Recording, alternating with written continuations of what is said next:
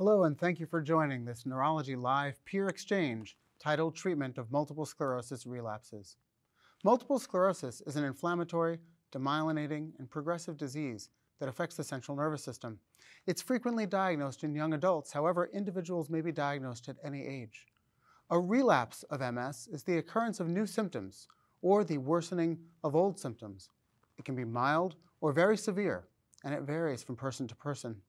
In this NeurologyLive peer exchange discussion, I'm joined by a panel of my colleagues, all experts in the field of multiple sclerosis.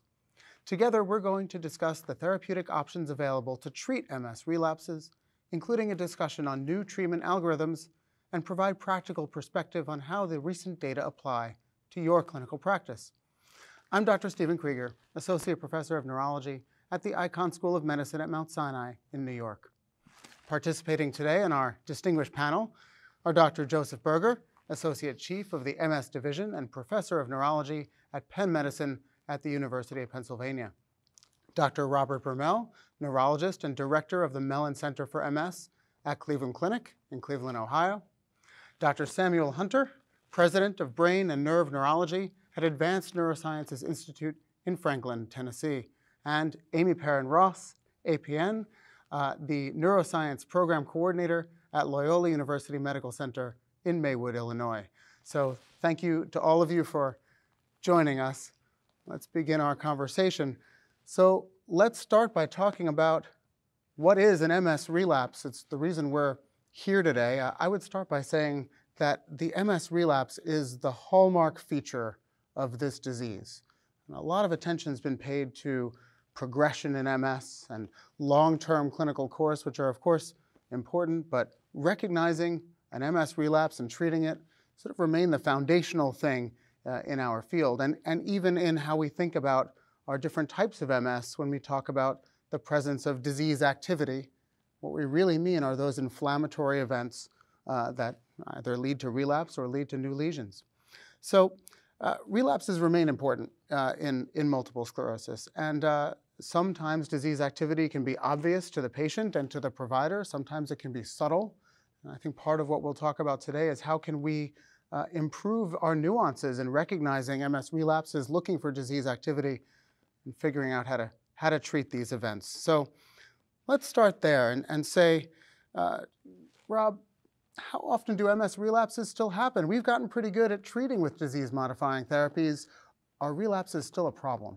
Sure. Well, as you mentioned, Stephen, it's the hallmark. It's the way that patients present to us in relapsing remitting MS. It's the thing that brings them to the emergency room or to their family doctor before they ever get to see a neurologist. So it's actually quite important to be able to recognize the first attack of MS and then subsequent relapses along the way. I'm always careful to point out to patients especially the difference between the natural history of MS, that is how often do relapses happen in untreated multiple sclerosis versus what happens in treated MS. And we know from now what are decades-old natural history studies done mostly in Ontario as well as in French studies that the frequency of MS relapses in an average case of relapsing remitting MS is one relapse approximately every year to year and a half. So these are not a frequent event. These are not things that happen weekly or monthly.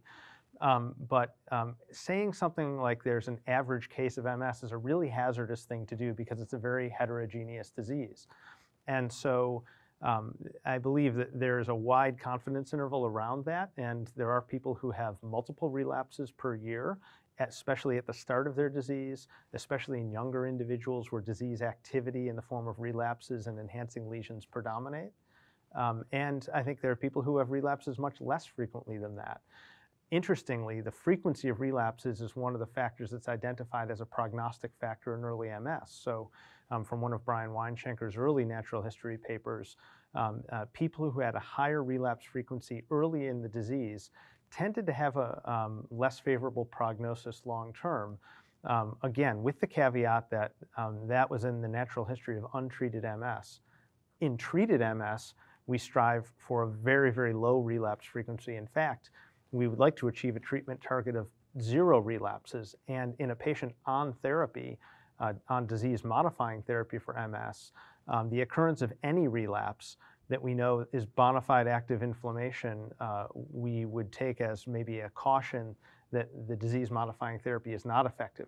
Again, a huge difference between natural history and treated MS in terms of relapse frequency. And a huge difference between what we're doing now and what we were doing even, let's say, 5 or 10 years ago, when I think we were a little bit more tolerant of MS relapses than we are now. Well, I think that was simply reflective of the nature of the medications that we had available to us. We now have this laundry list of medications with increasing efficacy, and therefore our trigger for changing the therapy to something more efficacious is lower.